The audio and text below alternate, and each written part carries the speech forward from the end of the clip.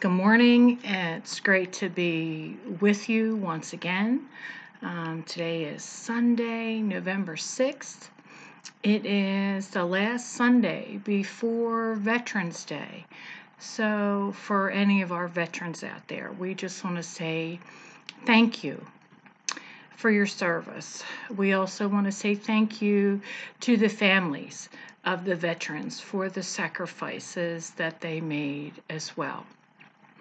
Well, today we'll be talking about what the mission of Jesus really is. But before we do that, I would like to take an opportunity to introduce myself. For those of you who don't know me, my name is Ellen Cusack. I'm the pastor at Alloway United Methodist Church and Canton United Methodist Church here in Salem County. We worship in person on Sunday. Canton worships at 9 o'clock on Sunday morning, and Alloway worships at 11 o'clock on Sunday morning. Sometimes our schedule changes up if we have a fifth Sunday, and on a fifth Sunday we worship together. And also, since Thanksgiving is coming, I don't know about you, but I feel that I have so much to be thankful for. So our congregations will have a short Thanksgiving service, informal. Canton will have their service on Monday, November 21st at 6:30 p.m.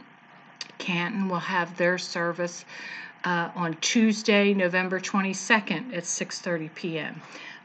We invite you to attend. They'll only be in person, but we just want to take an opportunity to tell God that we're thankful for all He's done for us. So before we go on anymore, let's pray. Dear Heavenly Father, we thank you for this day. Lord, we thank you for the way that we can gather together, Lord. We know that your word says that wherever two or three are gathered together, you will be with them. So, Father, we're thankful for your presence.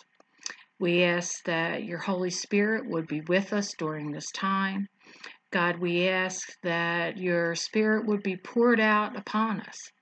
Father, I ask that it would be your word in my mouth, and we ask this in Jesus' name. Amen.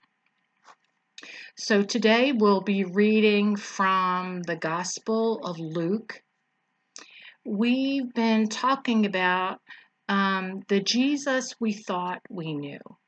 As we look a little bit closer at Jesus and we read the Beatitudes, for instance, we learn a little bit more about Jesus than maybe we thought we knew before. So today we're going to be reading one of the parables that Jesus told. And this is from Luke chapter 18, verses 9 through 14. Luke 18, 9 to 14, and I will be reading from the NIV. To some who were confident of their own righteousness and looked down on everyone else, Jesus told this parable. 2 men went up to the temple to pray, one a Pharisee and the other a tax collector. The Pharisee stood by himself and prayed, God, I thank you that I am not like other people, robbers, evildoers, adulterers, or even like this tax collector. I fast twice a week and give 1/10 of all I get. But the tax collector stood at a distance. He would not even look up to heaven, but beat his breast and said, God, have mercy on me, a sinner. I tell you that this man, rather than the other, went home justified before God. For all those who exalt themselves will be humbled, and those who humble themselves will be exalted. And this is the word of God. The Spirit of the Sovereign Lord is upon me, because the Lord has anointed me to proclaim good news to the poor. He has sent me to bind up the brokenhearted, to proclaim freedom for the captives, and release from darkness for the prisoners, to proclaim the year of the Lord's favor. No, that's not an excerpt from a speech by President Biden or former President Obama or former President Trump as they converged upon Pennsylvania yesterday, just a few days before Election Day. But this is a quote from Isaiah 61 that Jesus read from the scroll in the synagogue in Nazareth at the beginning of his ministry. And this is really the ministry of Jesus Christ. In the synagogue that day, Jesus went on to explain that God brought healing to those whose hearts were humble and who were ready to receive, whether or not they were Jews. Each month when we gather for communion, we read a scripture from the hymnal that says, "But God demonstrates his own love for us in this: while we were still sinners, Christ died for us." A few weeks ago, we looked at the Beatitudes and we noticed that there was a great reversal, that the values of the world were not the values of Christ. Blessed are the poor in spirit. Blessed are those who mourn. Blessed are the meek. Blessed are the merciful. Jesus showed us a new way of looking at our lives and our ministry. And we found that the way we respond to God's grace has much to do with our joy and our happiness. In our reading today, we read the parable about the Pharisee and the tax collector. Well, the Pharisees were the religious leaders. Very legalistic, had a lot of laws and rules that they obeyed. They were the church people of Christ's day.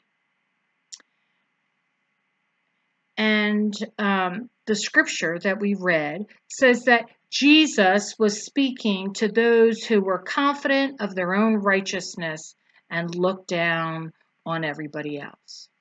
Well, the tax collectors were very unpopular people.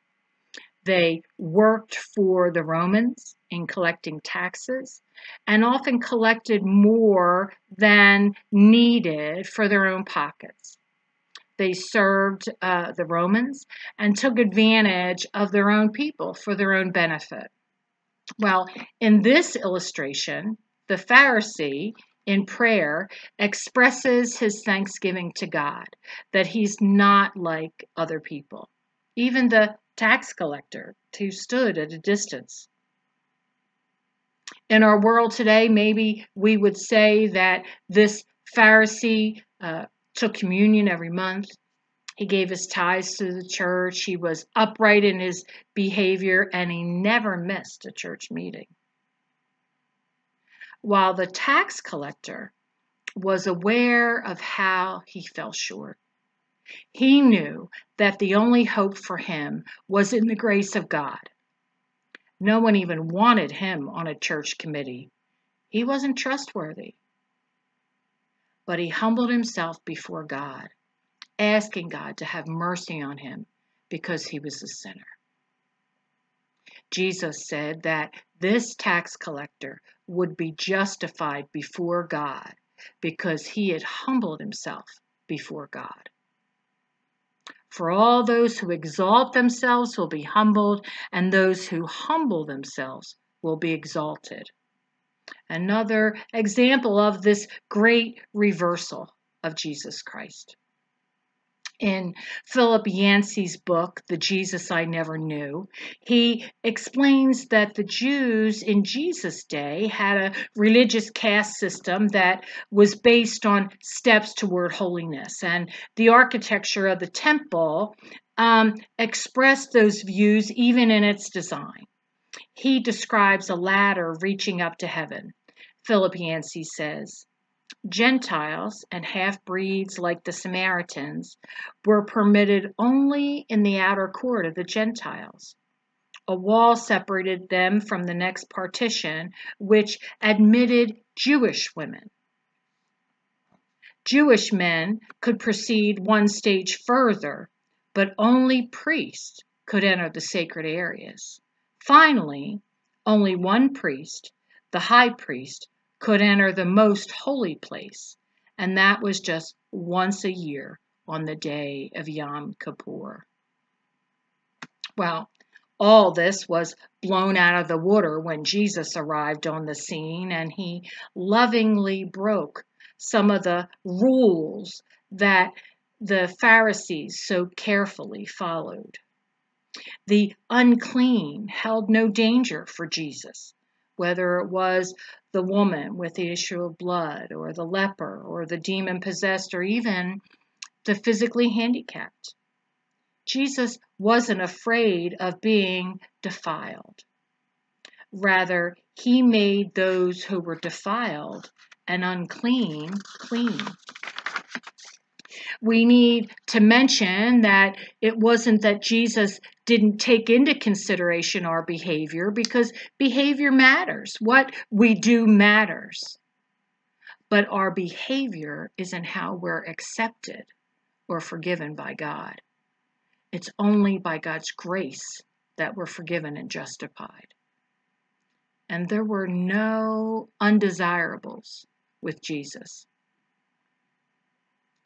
A man came into a church one Sunday, and it was the height of the time of church shootings.